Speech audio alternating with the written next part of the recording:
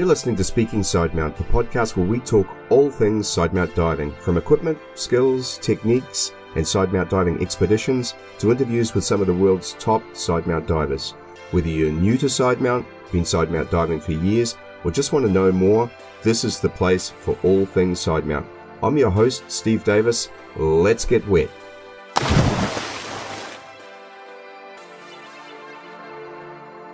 Hey, welcome back to Speaking Sidemount. I'm Steve Davis. This premium episode is brought to you by X-Deep and with the support of our amazing patrons. Thanks so much to all who support the show. It makes everything you're about to listen to possible. If you want to know more about how you can support Speaking Sidemount, access premium episodes such as this, watch the bonus Sidemount videos, join our monthly Speaking Sidemount live streams, or even come on the show as one of my special guests, then go to patreon.com/speakingsidemount for all of the details. A special shout out to my main sponsor, X-Deep, who have been absolutely amazing during the lockdown and subsequent reopening over the past few weeks. I finally got my hands on one of the new frameless masks and my long-awaited X-Deep signature hoodie. Both are just stunning in terms of style, function, and manufacturing quality. Look out for them both in upcoming Sidemount Pros videos and hit me up if you have any questions. And so on with this episode. I first met Matt Jevon back in late 2015 when I was being taught and mentored by Tom Steiner at Gozo Technical Diving. Matt and I teamed up on a bunch of awesome dives and also did our fair share of après-diving at a few of the great restaurants of Gozo. Matt is the founder instructor at Southwest Technical Diving in Kinsale Ireland, where he teaches the full gambit of tech courses, including Sidemount, cave, and rebreather courses. He's also a sports psychologist, rugby and conditioning coach, and consults to businesses on strategy at senior management and board levels. As you'll soon hear, Matt was seriously infected with COVID-19 a few months back, which included a period of hospitalisation. Matt shares his first-hand knowledge of the virus and also what he's learned during his recovery and his research into the longer-term impacts for divers. We also discuss our time at Gozo Technical Diving and what we learned being part of and observing the dive training there. Matt tells us about the diving in Ireland, including the Lusitania and the wrecks of Melon Head. We get into Matt's thoughts on Sidemount in a variety of environments, Sidemount CCR and his work with the Divesoft Liberty. We close with a discussion using Matt's knowledge and experience as a psychologist on how best to deal with the current pandemic and its effect on our lives. All this and much, much more on this episode of Speaking Sidemount. So Matt, welcome to Speaking Sidemount. Hi Steve, great to be on. Mate, it's been a while. It's great to catch up with you. I think the last time you and I saw each other personally was in Gozo back in 2016. So how have you been? Jesus, 2016, that is much longer ago than I figured it for, really. I've been good, yeah. Life's moved on quite a lot since 2016, I guess, but good times in Gozo. Man, I look back on it with such fondness, and I think my wife and your wife, Siobhan, had dinner in Hala or somewhere like that. I remember that. It was phenomenal. And, of course, we did some fantastic diving together with Gozo Technical and Tom and in those days, Audrey as well. So I have extremely fond memories of Gozo, and we might talk about that a little bit later on. But just to get us started so everyone knows a bit more about who Matt Jevon is, can you share a little bit about yourself and how you got into diving? Yeah, sure. I got into diving back in the late 80s. My previous life, I was a bank trader, specialised in the bond market and such like. And I ended up in the Bahamas, which sounds great. But after a few weeks, the holiday pace of life and whatever, you're kind of left thinking, what am I going to do? How am I going to entertain myself? So I headed up to Stuart Coves, who at that time was a relatively new setup. Just started to do a few dives out of there. Yeah, I loved it, really. It just gave me a totally new outlook on life and new things to do. So I fell in love with it then. And then sort of developed on from there, really. Sort of went technical, early 2000s, I suppose. Swore to myself I was never going to teach because I've been involved with teaching and coaching in all other walks of my life, whether it had been as a rugby coach or in psychology or strength and conditioning or whatever. But that didn't last long. So couldn't help yourself, huh? No, not really. Yeah. Don't know when to keep my mouth shut, do I? So, so yeah, I ended up going out to Gozo. Spent a season there working out with Tom and basically put, I guess, 4 years of experience down in a year. Just for the amount of diving and with the people that you're surrounded with and the knowledge and the expertise that's available to you. If you sit there and open your mind, open your eyes, open your ears, then you can soak up an awful lot. And I was very, very privileged to be able to do that. So yeah, it's quite a phenomenal place, isn't it? I mean, I had the same experience in 2015-16. You know, you go there and everything's so chilled out and laid back, you know, which is Tom's way. And yet there's just this immense discipline around the way that they dive and the way they conduct their training and diving. You learn a lot, don't you? You do. And I think, you know, in this business, which is full of people with, I don't like using the word huge ego because I'm a good big ego is a positive asset. But there are a lot of quite arrogant people in this business. Their social media and their attitude and their outlook exceeds their ability. Yeah. And I think what you've got with Tom, and you know, there's a few other guys that I could mention, not just at Gozo, but what you've got with some of the guys who've really been there and done it, the Phil Shorts of this world, the Martin Farrs of this world, you know, the guys like that, their ability exceeds their attitude, if you like. And you can just watch in those guys that they don't have an agenda that they need to put down somebody else's throat. But if you go in there and you listen to them and you spend time with them, you know, you just know what you're dealing with. You're dealing with people who are at the top of their game. And that's a privileged place to be, for sure. I remember kind of little saying that came to my head when I was there. It was just sort of my verbal representation of what I saw was it's all talk until you get into the water. And the thing I noticed with Tom in particular was just how immensely relaxed and controlled. Every movement had a purpose. If he wanted to be still, he was still. If he wanted to move, he'd move. He was always in perfect trim. It was just immense to watch that. And as a young aspiring technical instructor to go there, well, young, I take that word back, sorry, but as an aspiring technical instructor, it's a bit funny, isn't it? But as a new aspiring technical instructor, it was just amazing to have a role model like that you could dive with, and then to dive day in, day out with him and the other people. You know, I met you there, and so it was not just the group there, but it was the people who came as well. The other instructors and the other divers were also of a really high standard. So it didn't matter where you turn, you had great role models. Yeah, there were great people there. And I mean, you know, I think I was there 2012 for my original internship. Mm-hmm. And I've pretty much been back every year since to teach, to build time in the hours. And, you know, every time I go there, I learn every time I go there. And I think you just got to be able to take that on board. And the day you close your mind to being able to learn something, you know, you really need to put your feet up and look for your slippers, you know. Yeah, I made a few comments after my time there as well about learning through observation. There's a certain amount of talk that goes on there for sure, in a variety of different languages too, which was always a challenge for someone like me. You know, I speak English and then don't always speak that well either. So it's kind of... There's French and German in particular at that dive centre, which are, you would almost say, the primary languages, and English kind of fits in a close third behind those two. But even so, you learn a hell of a lot through observation, just watching how people prepare for dives and then how they conduct them and what they do in the water. I learned a lot from that. Yeah, definitely. And I think, you know, that carries you in good stead as an instructor as well when you're watching people. You know, you take students for the first time or you're taking divers out. You know, and I mean, now that I'm teaching cave and I've got guys coming on board for those sorts of environments, then the stuff that I picked up there, just watching what Tom does, how he sort of positions himself when guys are prepping their gear and sorting themselves out, and how he sort of just nudges into the conversation. It's a great example. Yeah, just one last point on that, just to discuss around being an instructor and having someone like Tom as a role model. I just learned a lot from his calmness as well. You know, I see a lot of instructors get frustrated in the water with their students when they don't either do what they're told or accomplish a task correctly. And I've seen Tom frustrated in the water, but it's always gone by the time he gets to the surface, you know. So his head comes out of the water and all you see is a smile. It's just amazing how calm and controlled. And when I interviewed him, he kind of said, look, there's no point getting upset at somebody. You've got to give them the space. And all you're doing is putting pressure on them when what you need to do is create an environment that they can grow in.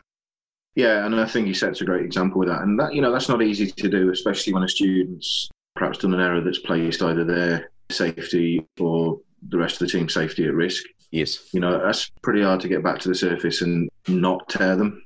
And, you know, I don't think you can always achieve that. I always remember Tom would get back to the surface or be just walking away from the student. The two of us would be talking, sort of feeding back to each other on how things had gone. And Tom's phrase was always "c'est une catastrophe." He said it was "c'est une catastrophe." I was about to say the same thing. Yeah, how was that dive, Tom? Oh, catastrophe. Yeah. You yearned for the day that you didn't get that, didn't you? So yeah. Awesome. Yeah. When he said okay, that was enough. That was plenty. Yeah. But it's funny, Tom's attitude in those things carries a lot of similarities to guys you see at the top of their game in other sports, both coaches or instructors or whatever, There's a lot of characteristics that are shared between those guys at the top in diving and the guys that are at the top from my own experience in rugby, in motorsport, so rally driving, motorcycle racing. There's a lot of guys right at the top of their game in those who have that same approach. Yeah. They're extremely confident. They're so confident to the point that a lot of people would say that they were egotistical. They've got a bit of an attitude. But actually, when you get to know them, that's what carries them in that scenario. But they don't feel the need to push that onto anybody else, so that they don't bring the arrogance to it that a lot of people can do, Yeah. And I think that, to me, that characteristic of, there was a paper described it as super confidence, which I thought was a great expression to use. You see that in people who perform highly, not just in diving, not just in other sports, but again, transfer that across to the business environment. You've got guys who can do the same in the business environment. I think those characteristics are good precursors for success in whatever field somebody with that approach and somebody with that attitude can choose. Yeah, I think confidence, especially when it's earned, right? There's false confidence, which you don't really want to have, bravado. But when you've earned the confidence that you carry through putting, let's say in diving, through putting the dives in the water at a high level and being able to accomplish skills and control teams and be part of a team, and then it is your confidence earned, I guess, is the way that I would portray that. You agree with that? Yeah. I mean, I always, when I'm working as a psychologist with people, particularly in high performance, whether it's sport or business, I talk about building this thing called the confidence wall. I get through a lot of sets of Jenga.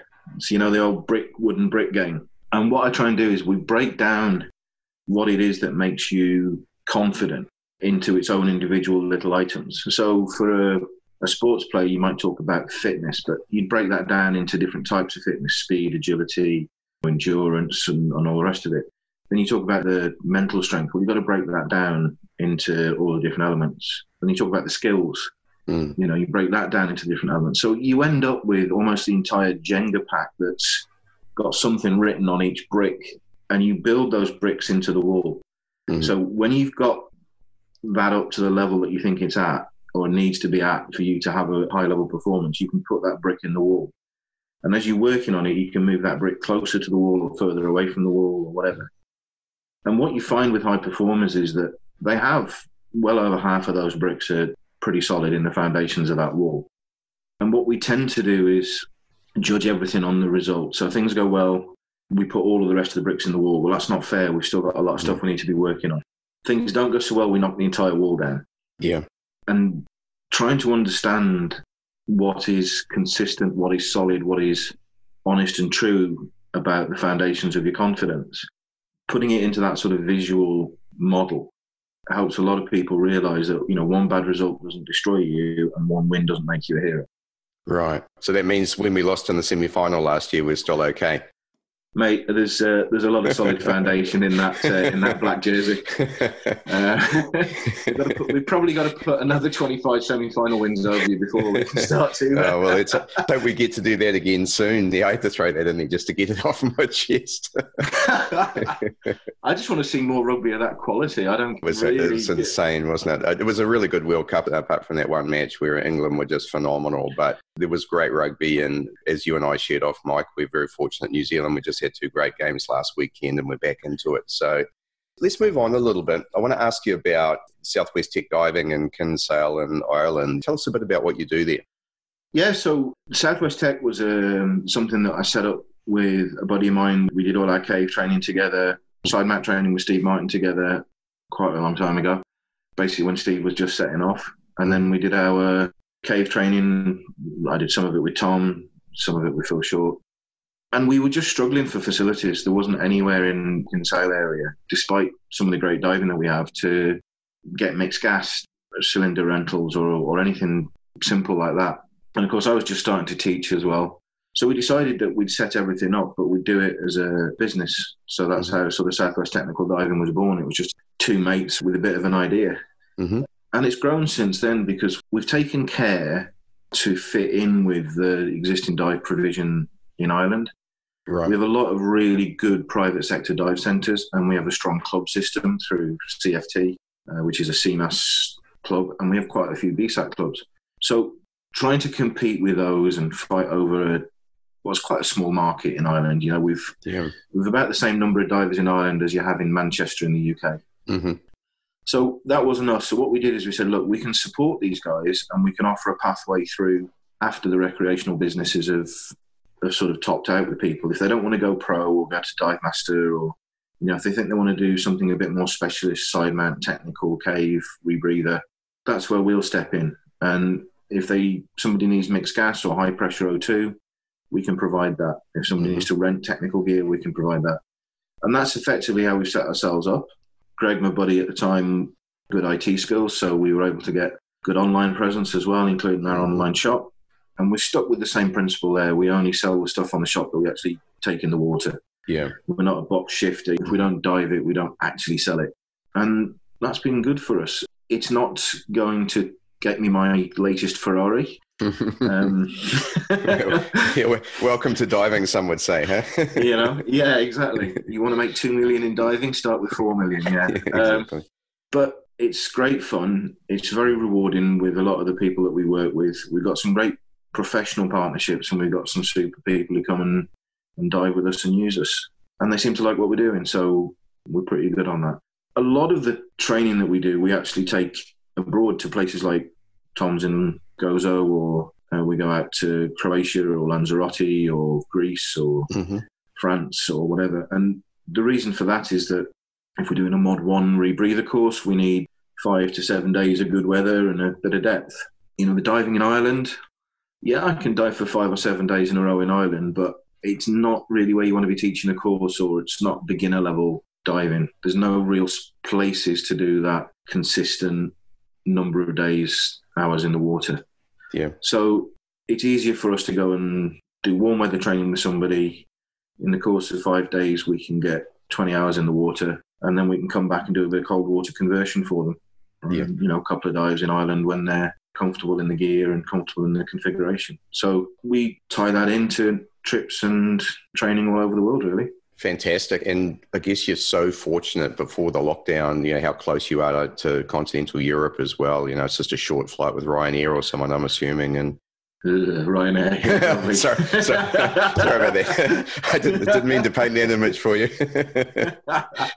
It's EasyJet. No, we're good. I mean, Ryanair does connect as well. We've got direct flights. I live 15 minutes from Cork Airport, and I live 5 minutes from the ocean. So, yeah, we've got flights all over Europe, easy connections to the States or to sort of further away places, the Middle East. We did some cave exploration in the Philippines. I did Truck Lagoon. Yeah. Pretty straightforward connections. It's just a really convenient and comfortable place to be. And we've got some pretty good stuff here. I mean, our local wreck is the Lusitania. Wow. 7 miles from where I'm currently sat. Oh, that's amazing. So tell us a bit about that. I wanted to ask you about Malin Head, but tell us about Lusitania first, and then maybe head on to that. Yeah, sure. Lusitania, obviously huge history. It's the wreck that brought the US into the First World War. It's broken in two. It sits in 86 to 90 metres, depending on tides, off the old head of Kinsale. Gravel bottom, usually subject to quite high currents, and it's covered in a lot of net. It's not a casual dive, and it's not a dive for people even who are pretty comfortable at 80 or 90 metres in normal conditions. It's quite a challenging dive in itself, especially if you want to get any decent bottom time on it. Yeah. Wreck now is starting to collapse in places, but you know, you can dive on the foredeck and still see the original teak planking. You can sort of swim over the captain's bathtub, which is still full of water. Funny that. Yeah. Decorations, I mean, some of the windows and things are just unbelievable. But it takes a lot of preparation and permission to dive it. It's got so many protections on it, which are well deserved. It's one of those bucket list dives. It's a signature dive, I think, that's up there with the likes of Britannic or Queen Victoria. Or... My mate's just come the boss, he's decided that he needs a bit of attention, and it doesn't matter what I say or do, he's got to get in there. Now, this is for those who can't see and are only hearing this. My dog Bodie, named after Bowden Barrett, by the way. He's sleek and fast, eh? So it's a good sidestep. Yeah. So anyhow, look, that sounds brilliant. And Malin Head, I know there's a bunch of wrecks here, but that's on the other side of Ireland from you, isn't it? Yeah, we're right down in the southwest, and Malin Head is up in the north, so it's the northernmost point of Ireland. You've got a huge selection of wrecks up there. At the end of the Second World War, we had Operation Deadlight, where all the German U-boats that used to catch the cargo convoys that came across the north of Ireland into Liverpool and the west ports of the UK were hanging out. Mm-hmm. So they had nearly, I think, 70 U-boats surrendered and were taken into Derry. And there's now 46, I think, or 47. There's some degree of the number that are literally just out off Malin Head. They were taken out and sunk or used as targets or whatever. There's Audacious, full-on battleship. Yeah. 2 or 3 ocean liners, Justicia and Laurentic, although it's a bit shallower and completely flat. Empress is there, but it's kind of a 160-metre dive, so it's a pretty big boy dive. You've got Empire Heritage, which was a transport ship bringing Sherman tanks and trucks across. Yeah. Literally looks like a child has taken a toy box of tanks and trucks and scattered them across the ocean floor. You know, the reputation for me for Malin is it's up there with your likes of Bikini, Truck, Guadalcanal, Malin Head. It's in that sort of range of wreck diving meccas. Yeah. Is it a summer diving type thing, or? Oh, yeah. Yeah. I mean, it's challenging for me. I mean, getting good conditions up there is quite hard. I suffer from seasickness, so the dives themselves are fine, but getting there and back for me, I pick my days very, very, very carefully with that one. It's incredible. All around Ireland, I mean, you know, as I say, we've got just down the road from us, we've got 45 metres, we've got a fully intact Type 7 U-boat, we've got 1916 tanker, we've got the largest bulk carrier wreck in Europe. So outside of the Milford, which is the largest wreck, it's the second largest, just off Baltimore. So, you know, we've got a huge amount of wrecks, some really pretty scenery to dive. World War I UC-42, which is another mine lane U-boat. We've got the Ord, which was a ship running in arms and ammunition for the Irish uprising in 1916. So huge history, some amazing dives to do, you know. Yeah, it's pretty cool. And when you say pretty cool, I'm assuming the water temperature is down there a little as well? We're not too bad. We'd probably be relatively similar, I'd say, to where you are in the summer, sort of 14 degrees in the shallows. Right. And then things will drop down into the sort of the 7s and 8s as you get deeper or get out into the winter period. It's not horrendously cold. You know, I've dived a few places and, you know, mines and stuff where it's sort of 2 degrees, and that's definitely... Different. Yeah, we're 14 degrees in the winter here. That would be about as cold as it gets in the north of New Zealand, and we're in around 20, 21 in the summer. Can easily dive down to 12, 10, even if it were a push, and then just need some dry gloves and could go colder. It just sounds amazing. I'd certainly have some aspirations to get up there at some time, not least of which I need to get back to the Guinness factory because it's been too long since I've been in there. The Guinness factory is Dublin, but we do have the Jameson distillery, so we have whiskey available. We have a superb little brewery in Kinsale, which is one of these local microbreweries, Blacks, and they make a very nice stout. That's more my game. I'm still serving a 15-year ban on whiskey, so I've got some time to go on. Listen, we're laughing, and I want to get onto something that's really not a laughing matter, and that is COVID-19, and the world is really still very heavily affected by this. We're very fortunate in New Zealand, as you and I were discussing off mic, we've almost got rid of it. We had a couple of cases yesterday, which has severely pissed everybody off because it was caused by a breakdown at the border. And prior to that, we'd had no cases for 24 days in a row. So that's a bit annoying, but we do have it under control. But there's no doubt it's still growing, not slowing around the world. How's things in Ireland right now, firstly? And then I know you had a brush with it, if that's the right way to say it. Tell us a bit about your experiences as well. Yeah. Ireland, I think, got fairly well hit. We have a little bit of the advantage, the same as New Zealand, in that we are in Ireland. We can isolate reasonably well, but we shut down fairly early, but probably not early enough. And we're not in a bad place now. Infection rates are falling, death rates are falling, things are improving. And we had a fairly conservative 4-stage plan for opening up, and that's being accelerated through with care and attention to the current numbers. So stages that weren't due to come through until 20th of July are now being proposed to open up on the 29th of June. We're quite optimistic about things developing. Yeah. Having said that, there is evidence that for some people it's not as serious as you might imagine. And I was out for just running a few errands, and you're looking at the youngsters queuing for McDonald's, and the concept to them of social distancing and it seems a little foreign. So I would hope that if we can re-emphasise the importance of people washing their hands and social distancing and looking after themselves, that we can continue to open up, because I think the negative health impact is absolutely horrendous, but the economic impact I think we're going to carry with us for a long, long time. For sure. It's tough from that. From my own personal experience, don't underestimate it. I didn't have a brush with it. It kicked my ass. But I can put it like that. I couldn't walk from one room to another in the house without being like I'd run a marathon. I had to put a stool halfway up my stairs to sit down to rest on the way up the stairs. Unreal. It was pretty bad. And it will affect everybody differently. And diver-wise, we've seen some evidence now. There's divers who pretty asymptomatic, didn't have any real hit from it as such, but are carrying lung damage. Yeah. And, probably for shallow recreational diving, they need to be careful, they need to get it checked out. But getting into decompression diving, where you're relying on the gaseous exchange at the lungs, that's a pretty serious issue. And worker breathing. Yeah, I think, to be honest with you, it's interesting with me with the CCR, because there will be less strain on the lungs with the CCR. And also, your issues over CO2 retention, etc. That's something that you got to watch, but it should be less of an issue than coping with the positive pressure experience of open circuit, if you like. I think the CCR approach to it will be easier, but at the same time, I think there's a greater risk of, if you're CCR diving, it's likely you're decompression diving. Yes. And I think that's the element for me, is that how is it going to affect the gas exchange? How's it going to affect what's in your loop? How much CO2 production are you actually going to have? It's really trying to sort of understand and process what those are going to be like. So having been through this experience and talking about future diving now, I mean, what approach are you taking to your own diving, having had COVID-19?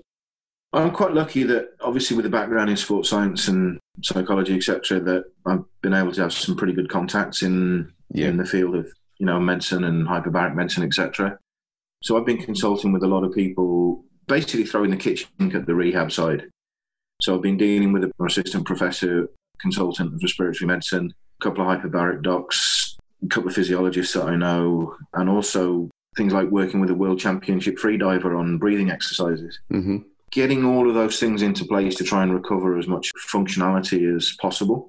Also, through the COVID, I stayed off O2.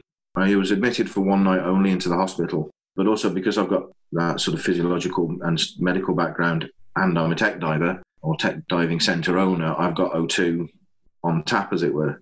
So I'd set up O2 in the house, got everything there so that I could utilise that, but went with the assumption that overutilising the O2 would reduce the amount of work that my lung tissue had to do, which would allow it to sort of shut down. And, it's kind of like if you go for a run and then you don't go for a run again for 2 weeks, you'd lose the benefit of that fitness. It's the same. If you don't exercise your lungs, you lose the benefit of it. So putting oxygen in means the lungs don't have to work very hard. Mm-hmm. So I deliberately minimised that. And again, chatting after the fact with my respiratory consultant, that's turned out to have been a big advantage in my favour, Mm-hmm. So if somebody's listening to that, don't turn down O2 if the medics say you need it, but at the same time, don't jump onto the O2 because it means your lungs aren't having to work very hard. Just thinking it through a bit, there's an element of giving your lungs an opportunity to recover and helping your body to oxygenate when it really is struggling to do so. So that's one perspective. But then the other is, as you say, if you're unnecessarily going on O2, you're not giving your lungs the opportunity to function as they should. I mean, I live in the country and could literally just go for a walk around the house, and started off just being able to do one lap around the house, and that was kind of me done during the recovery. But, I've been pushing that on and pushing that on and pushing that on. And, don't tell anybody, but I'm actually back running. For you, mate. That's awesome. Anybody that knows me knows if they see me running to look out for somebody chasing me. But it's, to warn the local trucks and buses to stay out of the way. That's right. Exactly. Yeah. Hooker on the loose, mate. Very good. And so are you back diving, or is that in your near future? No, it's in the near future. The DAN recommendation up here in Europe is 3 months from your COVID hit. So my last positive diagnosis for COVID was 20th of April. So that puts me April, May, June, July. So my plan is to be diving again by sort of third week of July. But I've had another chest x-ray and follow-up, monitoring the fitness and the lung capacity and outputs, and that's all tracking in the direction that we want. Yeah. But I've got some contacts in a chamber here as well, so I'll jump in a chamber for a couple of dry dives and see how I do with that as well. Mm-hmm. We can actually measure the expired gases there, so I can see what's happening with that one. Be interesting to hear the results of that. I don't know if you're going to write anything up or do anything on that. It'd be really interesting to hear the results of that and if you can discover anything from that. I think the guys that I'm working with are quite keen. We're trying to be as open as possible with the information. So I think they would be quite keen to get something out there when we know. You know, I've taken a lot from pneumonia. I mean, effectively, the COVID hit on the lungs is a double pneumonia. So what they've used in terms of post-pneumonia rehab and recovery has been useful as well. So we've thrown the kitchen sink at it. Well, all the best for getting back to diving. I know for us, after 42 days of lockdown, the first dive back was just immense. I talked a lot about this pent-up fury of diving, and I went out with the tech dive centre that I work with, and we got in the water and we got once-a-year conditions as well. There was 35-metre visibility on the Canterbury Wreck. Awesome. And amazing marine life, and we just all got in the water and just took a breathe in and a breathe out, and it was amazing. So I wish the same or better for you, my friend, because it's tough to be out of the water and even tougher if you've been sick as well. Well, I'm looking to coming back out to that New Zealand diving a bit. I've dived in the poor nights out there, which was amazing. So, yeah, I'm really keen to get back into that. Yeah, I'm pretty confident about it now. I think, you know, if you'd asked me this at the end of April, I'd have been like, oh, geez, I don't know. But now I'm pretty confident about jumping back in the water and getting back to teaching and getting back to doing some pretty fun stuff, you know? Yeah, love it. So talk about teaching. We talked about Sidemount, and I know Sidemount is absolutely one of your specialties and one of the foundations of your tech diving. But how did you get into Sidemount originally, and how does it fit into your overall diving now? Basically, when I was starting down my tech route, I did my first level Advanced Nitrox Tech 40 in a twin set, pretty much like everybody else. Mm-hmm. And pretty much like everybody else, when you start off, I had a horrendous time with the valve shutdowns. And I kind of figured I might be looking to do something KV in the future. So when I saw the Sidemount, and it really was kind of early days for it, I decided I'd give it a go. And I'd actually booked my Tech 45 deco procedures course for 2 weekends. And the only time I could fit my Sidemount in with Steve Martin was the 5 days in between the 2 weekends. So I put a twin set on, did my Tech 45, and by that time I'd sorted most of the issues out. And then I did my 5 days of training with Steve Martin, did my second weekend for my Tech 45 back in the twin set, and I think that was probably the last time I put a twin set on for about 2.5 years. It's quite compelling, especially with someone like Steve, isn't it? Yeah. And Steve's so passionate about it and has that level of real detail and approach to everything. Yeah. So it was cool to be on board with that. And, I really enjoyed the training. I learned a lot of skill stuff outside of Sidemount. It was developmental anyway. And I just really enjoyed the freedom that the Sidemount gave me compared to what I'd been experiencing in the twin set. So I completed the entire rest of my open circuit training in Sidemount all the way up to hypoxic open circuit, qualified with a 100-metre dive in the blue hole on 2 mains, 3 stages and a razor out in Egypt. And it was just a sense of freedom for me. And then I did a season dive in a hypoxic open circuit. On checking the bank statements, decided that was a really bad idea. I think if you dive a lot open circuit, the helium bill is just outrageous, isn't it? You were talking 250 quid back then for a dive.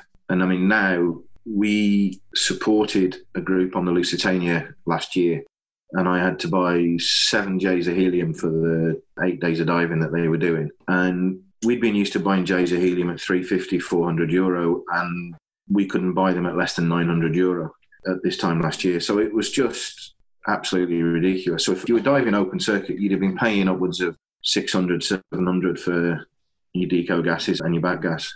And then obviously, there's the other advantages with the CCR. So I'd gone from kind of being a passionate open circuit Sidemount diver, and I sort of went, I need to look at these CCRs again.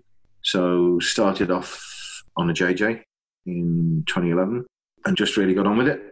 So I ended up as an instructor on a JJ, because I am passionate about Sidemount, I probably spent from 2012 onwards picking apart and looking at every single Sidemount CCR I could get my hands on or take for a try dive. Made a pain in the ass of myself at all of the dive shows with people looking at the Sidemount CCRs that were there. And they've come through quite an evolution, haven't they? There's definitely advantages and disadvantages to true Sidemount CCR. So let's talk them through for a moment, especially in comparison with the JJ. You're diving a very good back mount CCR, right? It's a great back mount rebreather from all accounts.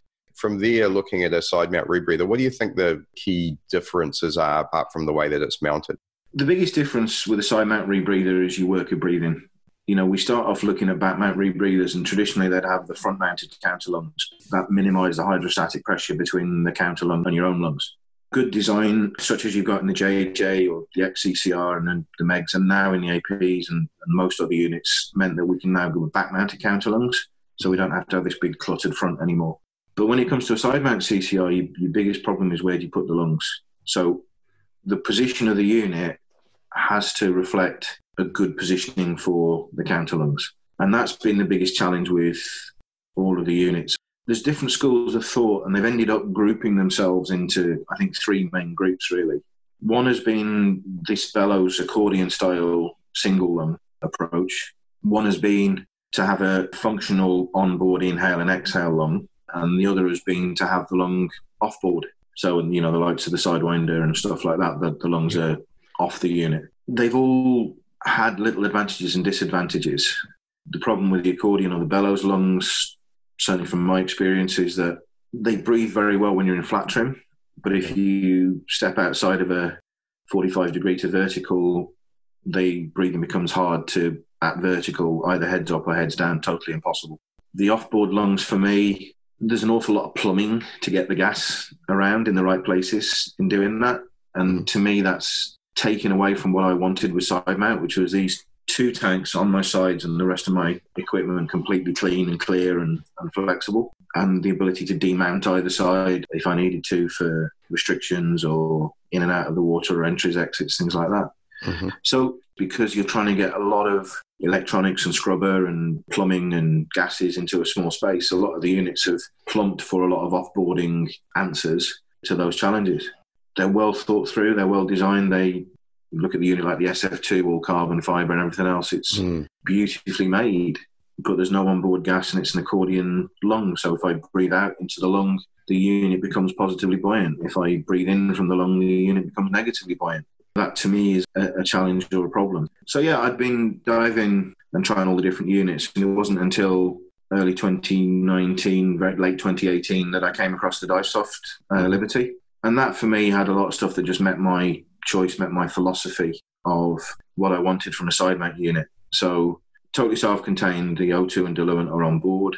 Proper inhale, exhale counter lung so it doesn't change buoyancy with breathing. The lung positioning is right at the top of the unit so you can have it close to your chest and reduce the hydrostatic pressures.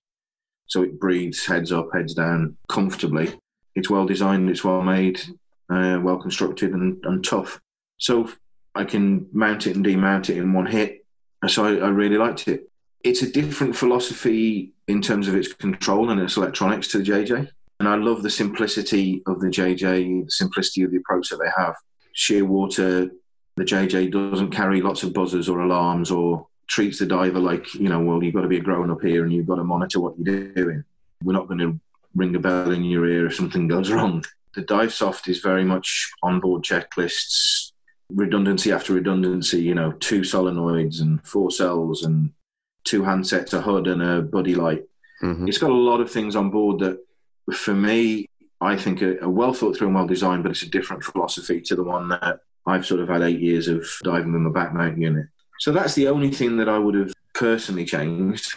Okay, you're diving the DiveSoft Liberty and also the JJ. When would you choose one over the other for a particular dive, and what sort of environments and how do you use them? So the JJ is really my open water unit, deep technical dives and cave dives where I'm not going to be hitting any restrictions. Mm-hmm. That's in its simplest sense. And then outside of that, the Liberty is one that I'm using where side mount is effectively the right tool for the job. So smaller caves, it works really well shallow because the lungs are relative and the loop size is relatively small. Yeah. So if I want to do a 4-hour dive in Mexico, for example, then I'll probably use the Liberty. If I'm doing a scooter dive in Rossel in France, I'll use the JJ. If I'm doing the Lusitania, I'll use the JJ. If I'm doing some of the caves in Sardinia, which have got some of the little narrow jump passages off to the side, jump on the Liberty. So that's in its simplest sense. But what I've been doing over the last year is a lot of work using and practicing with the Liberty as a bailout rebreather. Yeah. So a lot of the deeper dives now, my consideration is actually I'm taking both. And the reason for that is that the Liberty has 2 pressure sensors on board, so it can maintain pressure in the loop when you're not breathing from it. So it doesn't flood as you're going through it. And obviously then it considerably reduces the amount of open circuit bailout that I need to carry. It doesn't get rid of it completely. With a bailout rebreather, you need to be carrying at least 30 to 40 minutes worth of open circuit gas, because if you have to bail out for a CO2 hit, you're going to be hyperventilating. You're not going to be able to switch to another loop and control that other loop without overbreathing the unit. So all of the bailout techniques that I use and that I teach effectively jump across rebreathers through open circuit. Yes. It gives you time as well, doesn't it, to make sure that the loop is and the PPO is correct, the loop's got the right volume, et cetera, you know, and under a stressful situation, I guess you don't want to be going from one rebreather to another in those sort of circumstances, do you? No, I mean, a CO2 hit's going to be a major amount of stress. Luckily with rebreathers, that is really the only major issue.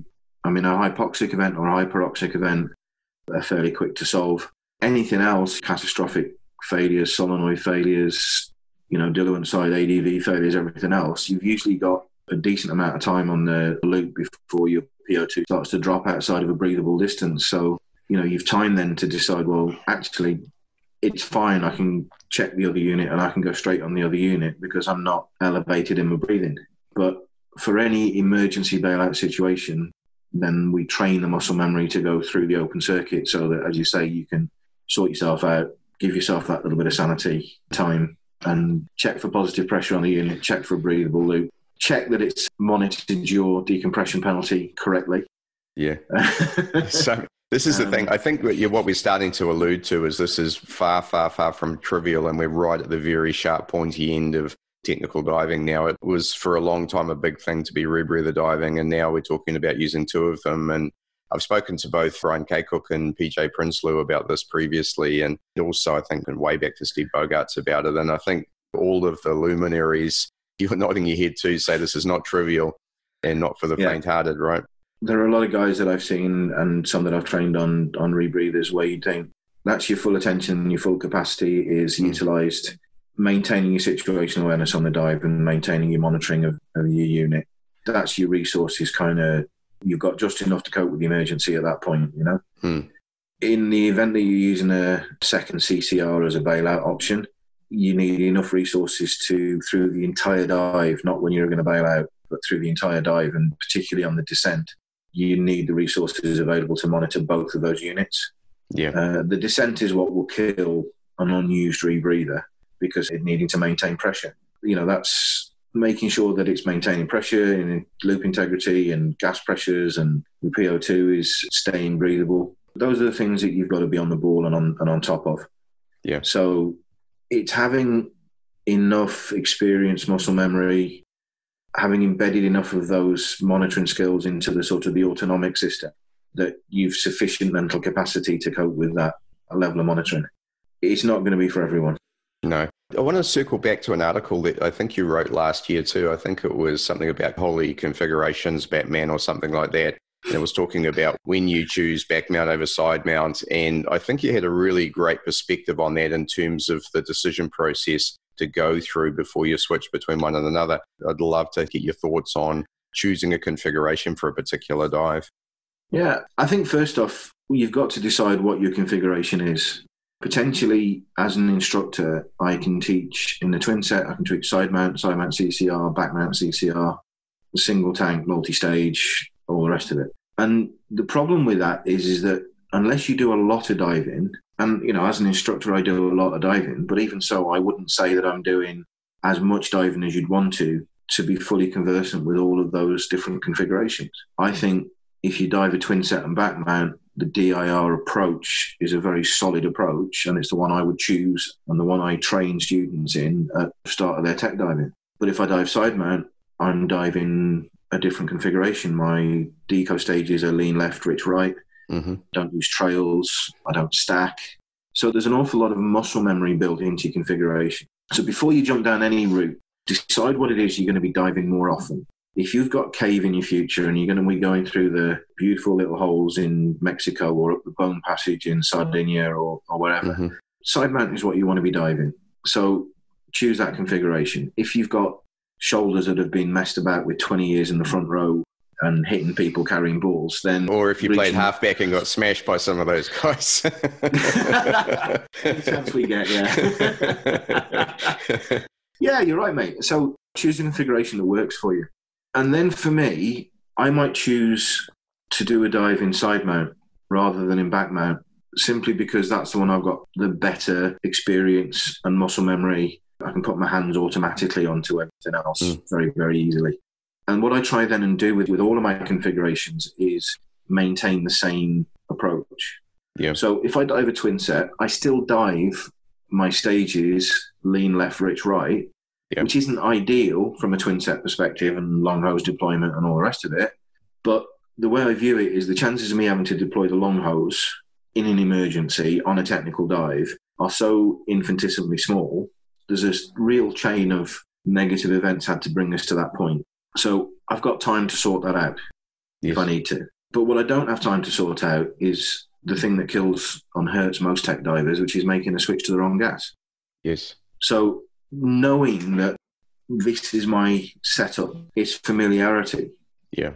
So I'll choose maybe to do some dives in... No, it's not, but it's the one that I am most competent and most familiar in. My take-up from reading the article, you made a couple of brilliant statements in there, but one of them was it is a valid point to choose the right configuration for the dive. There's always a best configuration for this particular dive, but the best configuration for you might not be that best configuration. More weight needs to go onto your skill set and what you can dive, and provided it's not unsafe in that environment, that's your better choice. Yeah. I don't know if I articulated that as well as you would. No, that's entirely the point I'm making, that the back mount twin set with 2 stages stacked left might be the best choice for this wreck dive. But I'm going to do it in side mount because I'm more competent in that. I'm better at that. I'm more familiar with that. And therefore I'm safer for that. And because that I'm safer, because that I'm a better diver in that configuration, that's the best choice. That's the best choice for the dive. Go back to where we started the conversation, if you like. It brings a confidence with it that if something does start to go wrong, I know I'm not going to worry about, can I reach the manifold easily?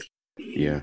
Circling back to rebreather diving, I've talked a lot about my experiences on the Kiss Sidewinder, but it was one of the things that drove my decision to go down that path was the fact that at this stage of my life, I mean, when I was in Gozo, we were knocking out 300 dives a year, even inside of a seasonal type of environment there. But right now I get to do about 100 to 120 dives a year. It's quality over quantity. They have fantastic dives typically, but it's not the same volume. And so for me, I was thinking, gee, if I'm going to go and start building hours on a CCR, I want something that really is so tightly coupled to my side mount open circuit experience that it's going to be easy for me with that volume of dives. And the good thing about the Sidewinder from that perspective is that if I bail out, I'm immediately in exactly my side mount configuration. I don't use a BOV, so I've just got the short hose necklace. I may change to a BOV in the future, but that's a really easy switch for me to do. My long hose is still on my right, ready to be deployed, but also ready to be used if I need it. So it's quite an immensely comfortable thing to go through if you are a side mount diver. That was my thinking there, is exactly this argument around making sure that you're good at the configuration that you're going to dive most of the time.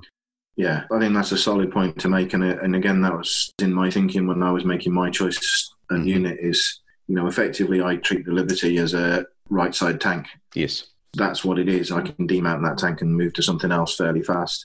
It works exactly the same to me, but with that one, I can just take it off and it's gone. I mean, I looked at the KISS units and there's some real solid thinking behind those. I just have this thing about manual CCRs.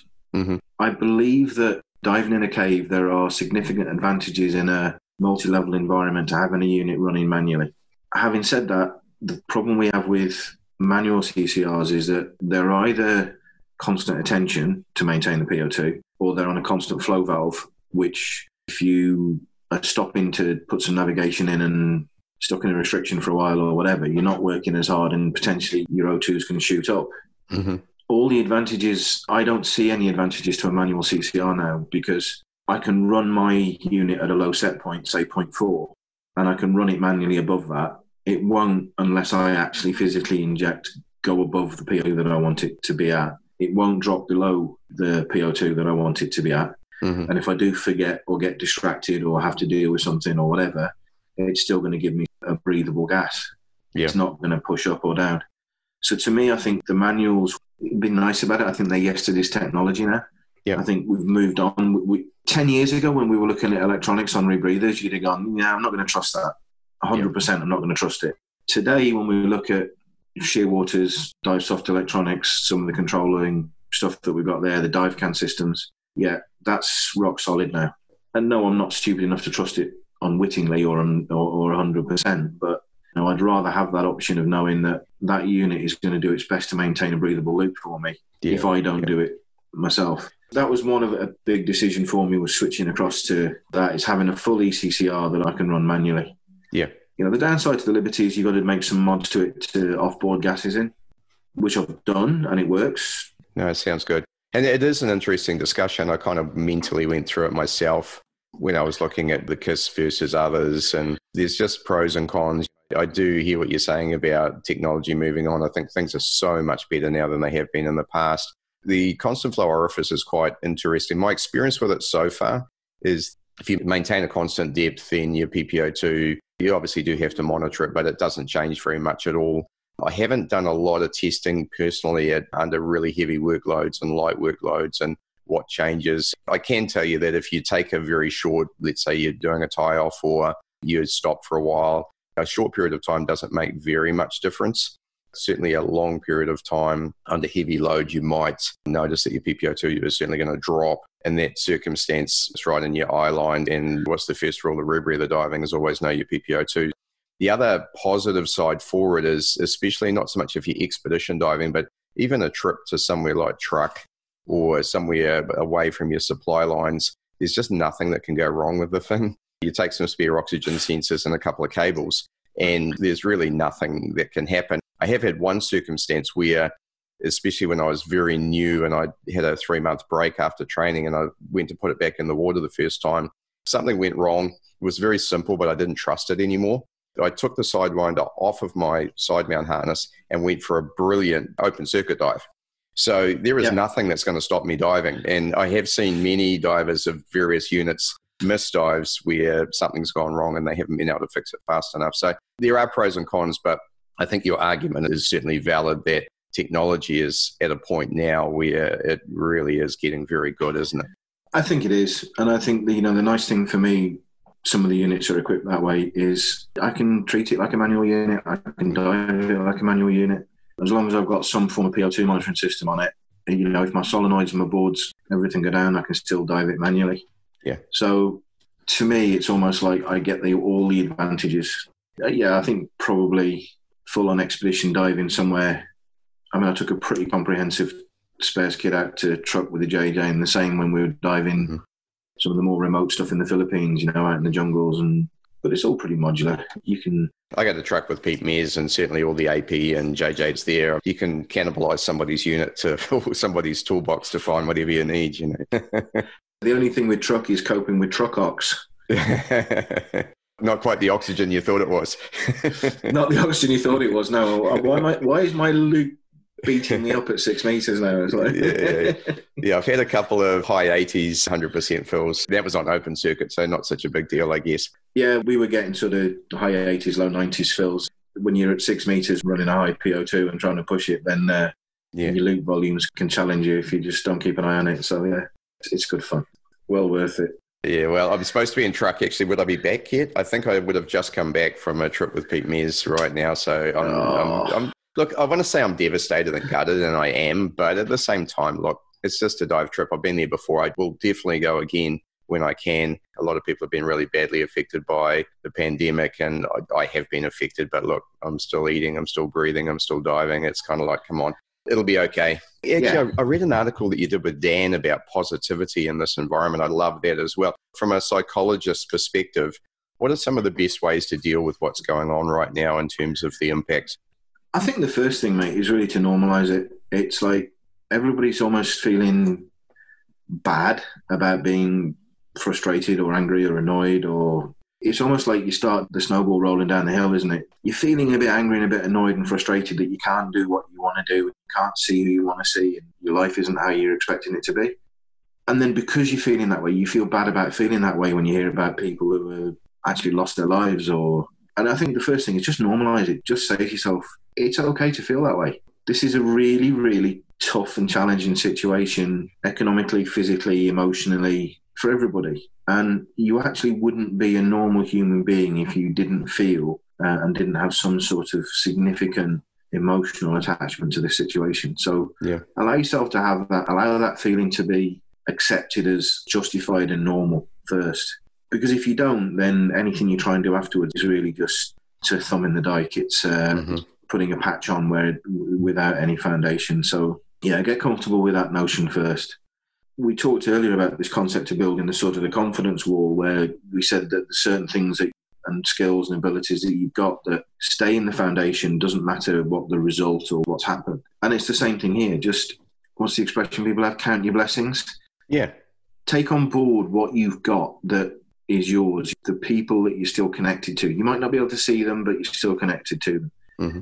The fact that you've got a roof over your head, you've got fresh water, you've got food, you've got access to technology, you've got all of these little positive things that we almost take for granted. What is it they say now? That the bottom line of Maslow's hierarchy of needs is no longer shelter and warmth, is battery life and Wi-Fi. This is quite true, actually, isn't it? Yeah. And we forget that actually food, shelter, warmth, basic human needs, relationships with others, that give us that personal and emotional comfort as what we've got. And then say to yourself, what can you do? Not what can't you do now, what can you do? And can you do something that's developmental? Can you do something that improves you as a person, improves your preparation for diving, for life? Is there something that in some way you can have an achievement in? Yeah, something that enriches you. But makes you feel good about yourself. We've had a flour shortage in Ireland, right? Flour, because people have started home baking. Yep, same. And the internet has been pounded with pictures of people's loaves of bread and everything else. But you know what? It's brilliant because they've achieved something. You've baked a loaf of bread. Doesn't sound much, but actually that little achievement is wonderful. It's a fantastic thing to have and to put in there. So I think, engage in things and do things that allow you to do that. But then accept the fact that there are going to be rainy days. There's going to be days when things don't seem like they're going well. You're going to get some bad news. You got bills landing on the doormat, whatever the story is. And again, just accept the fact that your feelings and your reactions to those are normal. Have those feelings, have those reactions. It's like people who try not to cry at funerals. Why? It's a funeral, you should be crying. If you're not crying, the person didn't mean anything to you. Have the reaction, have that emotion. In some senses, embrace it. You might not enjoy it, but embrace the emotion. And then that will allow you to move through it and past it. Where if you suppress it, it builds up and bites you. I do this thing. Some of these things can seem huge to people. One of the exercises we do is I quite often say, whatever you do when you're trying to get past some of these things, the strategy of blocking it out doesn't work. And the way I can prove that to people is like this: is whatever you do now, do not think about a white elephant. I don't want any image of that elephant or its big ears or its white face and white trunk I don't want any image of that in your mind whatsoever. So just for 30 seconds, don't think about it. And nobody can not think about it. It doesn't happen. So you go, okay, so imagine the elephant in a zoo, it's in a paddock, there's a big double doors at the end of the paddock, the doors on the elephant. Okay, now what can you see? Can you see an elephant? No. Why not? It's behind the doors. Right? So you've dealt with it. You know where it is. It hasn't gone away. You know where it is. It's in a place of your choosing. And that's the same way we should do with a lot of these negative things and emotions that come into us. Accept them, put them in a place, promise yourself to come back and deal with it when you're feeling ready to do that. And then at least you can start to concentrate on other things that are perhaps more positive or more rewarding. It's really good advice. So if I could summarize that just as a takeaway for Steve. So the first thing is acknowledge the situation and accept it and have the emotions that you're going to have around whatever it is that is negative about what's going on right now. And that could be many, many different things. The second thing I picked up there was count your blessings, right? Remember the good things that you have in your life, whether it be the fact that you have food, shelter, that you have friends, that you have family, and the ability. I walk out of my door quite often during the lockdown and I have an amazing view just to watch the sunrise and to watch the sunset each night is an amazing thing. And so being able to count your blessings. The other thing that I've used personally is a little bit of perspective. And this is undoubtedly one of the worst global issues that's affected our lives. But my grandparents lived through World War II. My grandfather served in the Royal Navy and was sunk 3 times. My grandmother escaped the bombing in Portsmouth and had to move to Scotland. Compared to what our grandparents went through in the aftermath of World War II, let's put it this way. If they can go through that, I can get through this. You know, an element of perspective and saying, well, hey, things are tough, but it could be worse, right? And so I think we have a lot of things to be grateful for. I think you're right. And, you can look back at your family and history and people there, but you can look to the left and the right of you and you can see people who aren't as well off, as economically comfortable, socially disadvantaged, educationally disadvantaged. For them coming out of this situation, one of the things in Ireland that we've got is we have an awful lot of people working in hospitality. Yes. And there's a lot of people there in hospitality because it's great casual and all the rest of it. So, but at the end of the day, they're higher education or, they'll be fine. With people working in hospitality where they found themselves as a result of, they don't have a lot of choice. They don't have any other assets or skills on their CVs. And compared to that situation for a lot of us, we're very, very privileged and very, very lucky. Indeed. And, we just need to be able to, we don't need to feel guilty about that. We need to be able to appreciate that. And if the opportunity arises for us to help somebody else, let's do that because that makes us feel good anyway. Yeah. Count those blessings on yourself. Yeah, well, look, I'm running businesses in hospitality now. So, I've certainly seen that and been affected by it. One thing I would say is if you're in a situation, let's look at us coming out of COVID economically now, which is one of the ways that we're going to recover is if you are a person who is able to and perhaps hasn't been as affected as badly, then there is, I feel, a responsibility on you to go out and support your local businesses. And that's the best way you can help them. It's not a handout. It's basically giving them your business. And one thing we've appreciated in New Zealand here is the support that we've received in our little coffee and gelato store has been amazing. And people have been so happy to come. And I think we've been part of the positivity that they've generated. We really focus on delivering great service and making it a good environment. But at the same time, they've come to us and given us their money and their business. And I'm so appreciative of that. It affects me to some degree, but I have a whole lot of staff that work for us. And these are these people who work in hospo and they need their jobs. And so it's important that I'm able to keep them employed and that they're able to do what they do. And so we're all intrinsically involved with each other and part of each other's recovery. And I think that's a really positive thing you can do right now. I said the same thing about diving. Dive local. Yeah. If you can't travel, then get out and support your local dive centres because there's an industry as well that's been really heavily hit. And your support by diving with them will help a lot. It's been wonderful for us. We've had a number of people being in touch with us saying, can we pay deposits? Can we, pre-book some days and pay for days and things like that? And again, I'm lucky and privileged because of my involvement in other businesses that we haven't had to take that, but to get that support from the people around you, your customer base or your friend base, however you want to put it, that's fantastic, Yeah. Oh, that's awesome, mate. And look, and here's one closing point on that. You earn that as well. You have to have done a good job and built solid relationships to be able to earn it.